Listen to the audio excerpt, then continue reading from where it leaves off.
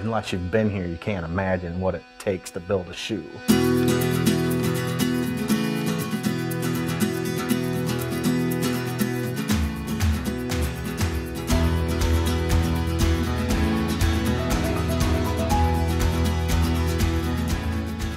There's roughly around 40 people that put their hands on a pair of 1,000 Mile. The toughest job for me to learn is probably the inseam stitching, which is what I do right now every day.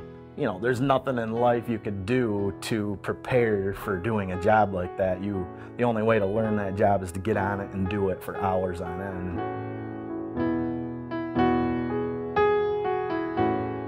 My day consists of running almost 228 boots a day. Perfect boots. Real perfect boots. I'm kind of a perfectionist. I know what I want and know what I need to get. There's a lot that goes into a pair of boots. We all work as a family. There's days when somebody might call in sick and we all pull together. They're absolutely a team, 100%. They know what's going on in each other's lives. They work through it, they help each other out. At the end of the day, you know, people are going around giving each other high fives and, hey, good job, you know, it's pretty cool. I take a lot of pride in what I do, and I thoroughly enjoy what I do.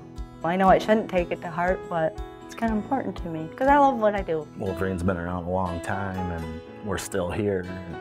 I mean, that means something to me. Knowing that somebody has something that I've put my care and effort and good things into, that they put them on their feet and can wear them. I think we make boots just as good as they've ever been made.